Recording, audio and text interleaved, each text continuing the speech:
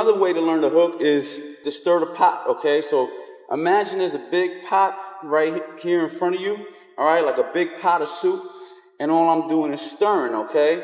I'm stirring, I'm stirring, I'm stirring. Now, this is where I'm going to cooperate my lower body with my upper body once again, and once I get to about right here is when I'm going to turn my hip, and I'm just going to follow the punch through, okay? So bring it right around there, and boom, okay? So I'm here, stirring, stirring, and whop.